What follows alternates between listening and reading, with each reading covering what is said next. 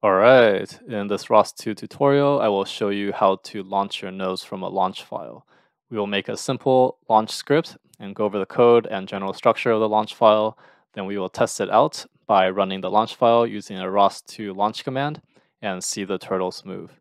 If you're new to my channel, I teach OpenCV, computer vision, Python, C++, Git, ROS2, SolidWorks, mechanical design, and I have a GitHub that goes along with it. So subscribe to learn more.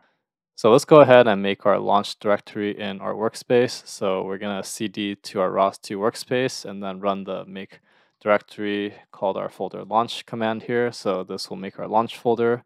You can see we have a launch folder here.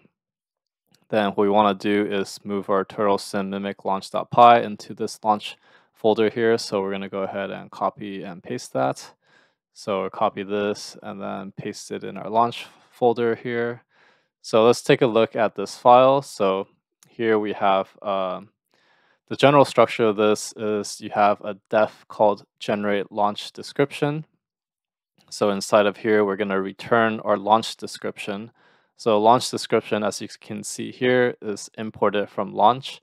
And then we have a node, which is a ROS launch ROS action, which we got from here, as we see in the second line.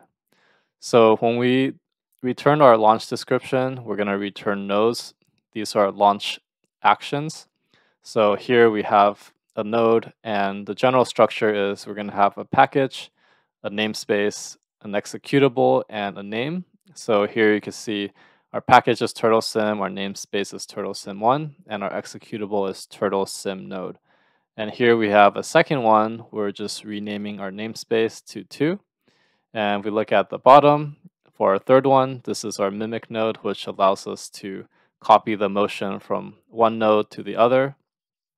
The name is going to be called mimic, and our remapping, this is what will do the mapping. So we have our input pose, TurtleSim1, Turtle1 pose, and then our output command velocity is going to come from TurtleSim2, and then Turtle1 command velocity.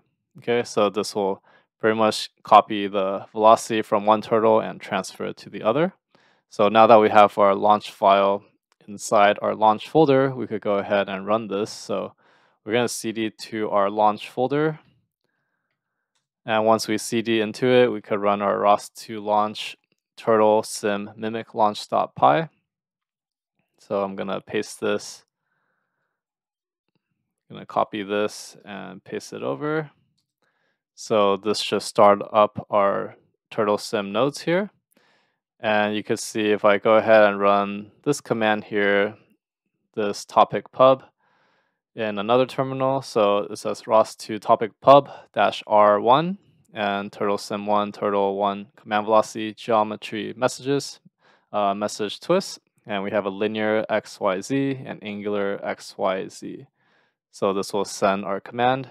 And if we open up our turtles, you can see we have 2 turtles and they're copying each other's motion. Okay, so launch file is a great way for us to launch these nodes without actually explicitly typing out the command line for each node. You could take care of all of that just with one script. So in my next video, I'm going to talk about integrate launch file in a package. So go check that out. If you found this video helpful, give a like and subscribe, and I'll see you in the next one.